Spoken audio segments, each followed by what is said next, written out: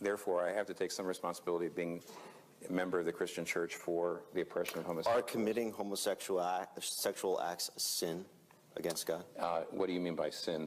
Committing homosexual acts will get you to go to hell? No.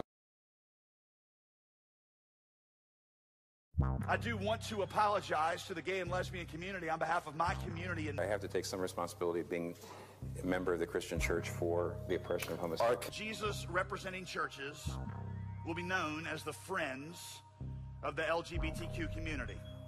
It's very misleading, actually, to say homosexuality is a sin. Stand up and be among the fiercest advocates for the preservation of the dignity and the rights of LGBT people.